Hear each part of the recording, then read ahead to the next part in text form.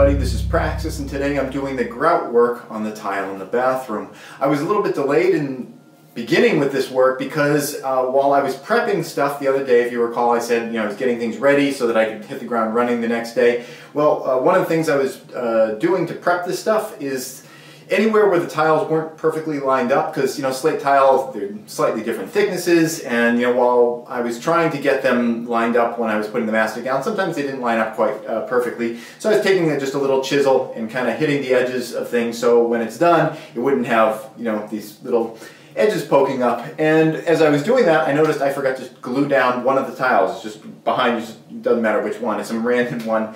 I forgot to glue it down, so I needed to do that, and then it's been 2 days that's been drying. I would have liked to have gone 3 or 4 days, but I'd also really like to get this stuff done. 48 hours should be fine. So I was a little delayed, but now I'm working on it. And one thing I want to say about this kind of work is that, in my experience, you can be pretty cavalier about it, and as long as you put in some effort in trying to get everything adhering, it seems like it works fine. I've done a number of tile jobs. They've always been a-okay, absolutely perfect. I've had professionals come and do tiles. I had one experience.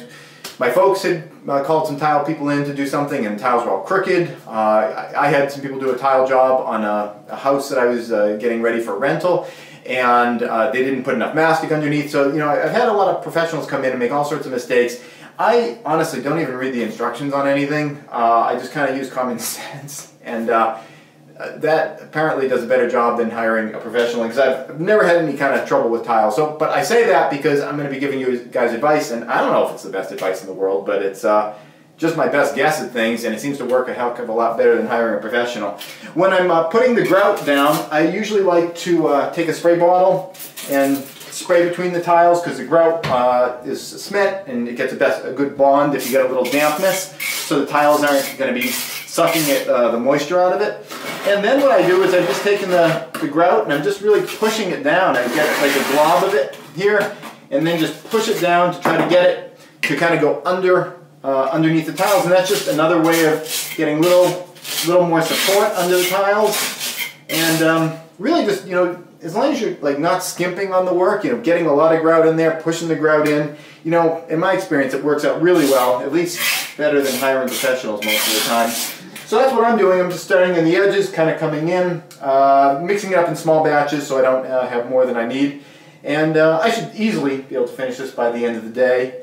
After I get this stuff kind of basically down, I gotta wait I don't know, maybe an hour, maybe a little less, something like that. And then I'm going to come in with a sponge and start kind of cleaning it up a little bit, because this is pretty messy, as you can see. It's kind of going everywhere. But after maybe a half hour, something like that, I'm going to come in and start wiping it up, cleaning it up, and yeah, just probably do 2 passes like that, because you get the bulk of it up, then wait a little longer, and then you can kind of come back and kind of get the last little foggy layer of it or so. So that's it. That's what I'm doing today, and it'll be nice to have this set, because then we can bring the plumber back in. They can fix their crooked little box there, and we can start finishing up the toilet and all that kind of stuff. We could actually have working plumbing here, and maybe we could take showers here, because we don't have hot water back at the temporary house. That's it. Thanks for watching.